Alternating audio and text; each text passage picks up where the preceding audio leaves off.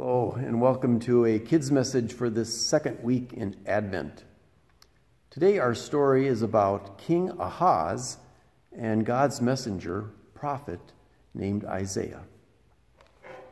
Now, this is going to be King Ahaz. He's in a problem.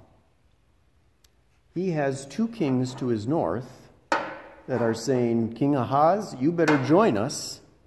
Join our team in defending us against this great king of Assyria, who is obviously much more powerful. And so King Ahaz has to make a decision. What is he going to do? Is he going to team up with these two? Or he's wondering, maybe I should team up with the more powerful Assyria, and they'll protect me from these other two. Well, Isaiah arrives, and he has a message from God. And God says, stand firm in your faith. Trust in God. And then he says, God will give you a sign. A young mother will give birth to a son, and his name will be Emmanuel, which means God is with us. And this baby will, before this baby grows up to be able to eat solid food or even to walk, these two kings will be no more. No more threat. But then he says, as a warning, don't hook up with this guy. This is Syria. If you hook up with him, it'd be like the mice running to the cat, because it will be the end of you. He will destroy you. And so God, Emmanuel, is a sign to the people of a promise and of a warning.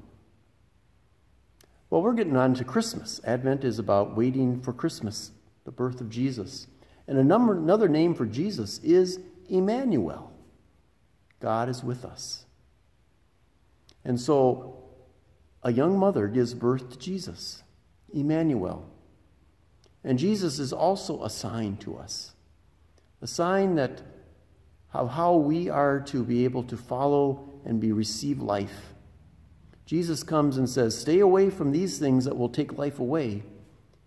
And Jesus invites us into a new life of love and forgiveness and generosity and abundance. In fact, the angels say, unto you is born a Savior, Christ the Lord. And this will be a sign to you. You will find a baby wrapped in swaddling clothes and lying in a manger. And the angel says, be not afraid. So we can hear today, be not afraid, for Emmanuel, God is with you. God is with you to guide you into new life and to love. Let us pray. Dear Jesus, thank you for Emmanuel. God is with us.